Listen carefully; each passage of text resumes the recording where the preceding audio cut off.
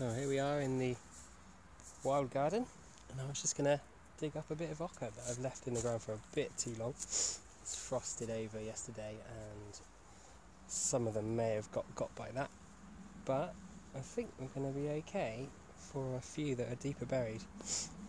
And now it's unfrosted, I should be able to dig in here and we'll see what we've got. It's all down here, grown over by grass now, but they should be hiding under there. So we'll have a look. Ochre are little gems of tubers from a member of the Oxalis family. So let's have a look and see what we can find. You can see some poking out just there. There we are.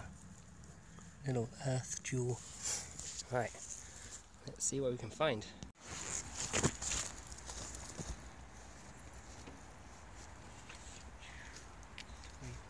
Oh, there's one straight away.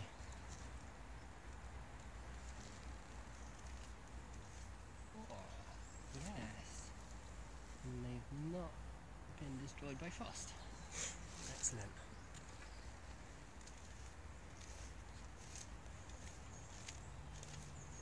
A whole batch. Look at that one. Maybe not massive, but they're a decent size to eat. Pretty nice.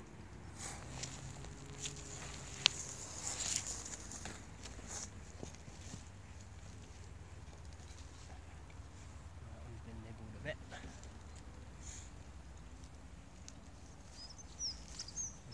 Well, I'll carry on like this and see what else we can discover. They're normally not that deep. Oh, there's a few more. Oh, that one's quite nice. Great. Successful.